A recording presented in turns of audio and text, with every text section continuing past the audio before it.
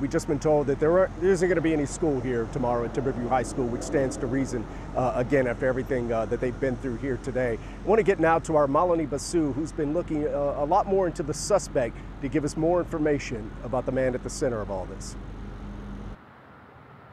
Yeah, Chris, I am standing just about 10 minutes down the road from you. We're here at an apartment complex in Grand Prairie, and just moments ago we saw officers take out bags of evidence. I tried to ask them what is inside and they couldn't answer, but take a look at the live look at the scene right now. This right here is the Dodge Charger in question. Officers just minutes ago, actually there's an officer on the other side right now taking pictures inside of the car. This is a live look at the scene.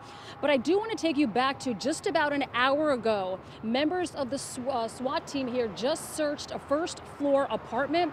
We are here at an apartment complex off of 360 Frontage Road and La Valsa Street in Grand Prairie. Police searched that apartment. This is where they tell us the 18-year-old Timothy George Simpkins drove to moments after the shooting. A source tells me the Dodge Charger he was driving is registered to his mother at another Arlington apartment complex. Now, people living here tell me that they haven't seen the suspect much around here. Then all of a sudden this morning, a witness says that he was getting ready to leave the house when he saw Simpkins driving the gray Dodge Charger. He backed into this spot where we are standing, and then Simpkins ran into a first floor apartment. Now, throughout the afternoon, we saw police talking to some folks here, and they searched another car. One woman says she was getting home from dropping her child off to school when she saw dozens of police officers. I just saw the police come like in full force around the corner at like 10 something this morning.